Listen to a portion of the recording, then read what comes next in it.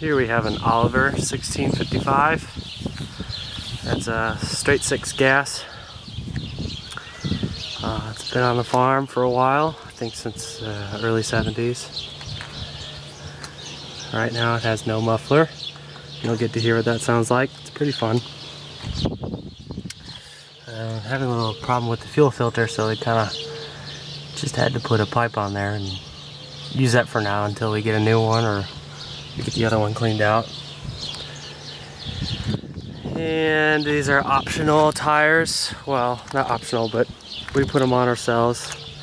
Just a little more speed, I guess, and a little more traction. Let's see the size.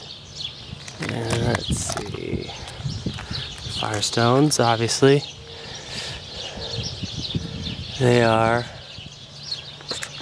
18.4 R38s. And I don't know what the standard wheel size, but it barely fits in the fenders. It's about the biggest you can get. It's about maybe 2-inch gap, so.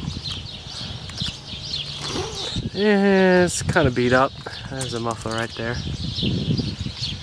So, it runs alright. Runs pretty good now. But, probably put it up for sale soon. It's got the 1730 bucket on it. Which does alright, I guess.